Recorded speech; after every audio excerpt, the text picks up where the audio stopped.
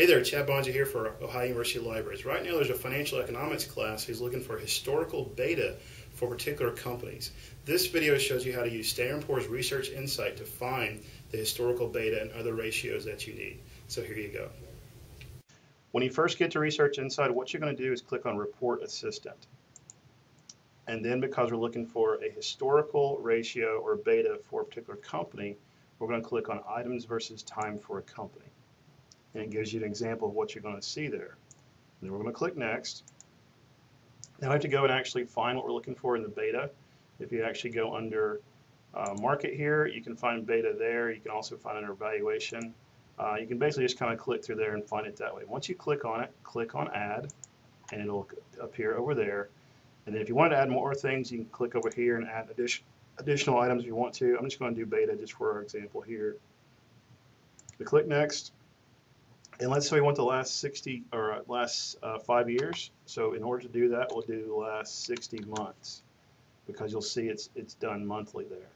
So we'll do that, click Finish.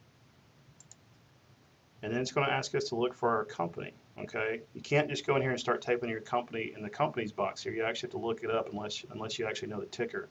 So I'm going to click Look Up, and I'm going to use Amazon.com as my example here. So we'll do Amazon. Grab Amazon there, click Paste, and then click Close, and it puts the company there in our list there. So we'll do that, click OK, and it goes and finds the numbers for us that way. These are updated. The data is updated quarterly.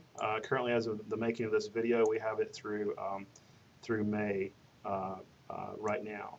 So what you can do if you want to save this is click on the disk there and save it as a text file, which you can then import into Excel, that sort of thing if you want to.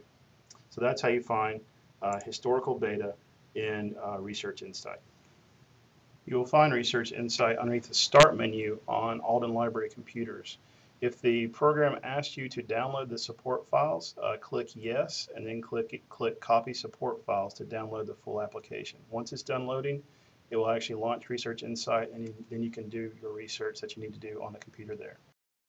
Hopefully this helps you find the information that you need. If you need more help looking for information in Standard & Poor's Research Insight, look for the contact link on the business blog. I'll be glad to help you any way I can. Take care.